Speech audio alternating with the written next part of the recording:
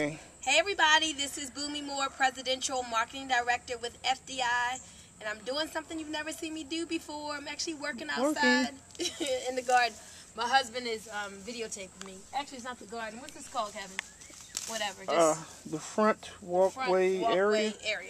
So, but I wanted to talk to you this afternoon about a common mistake that networkers make that I don't want you to make. And that would be listening to negative people.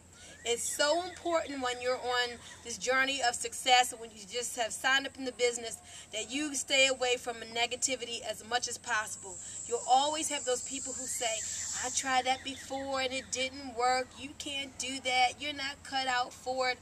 All of these negative things. But remember this. If you buy people's negative opinion, you're going to buy their lifestyle.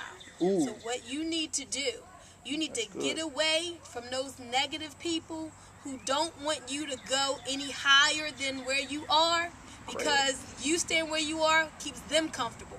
You stretching and wanting for more makes them uncomfortable. That's why they want you just to stay the same place where they are. But what I want you to know is this, folks.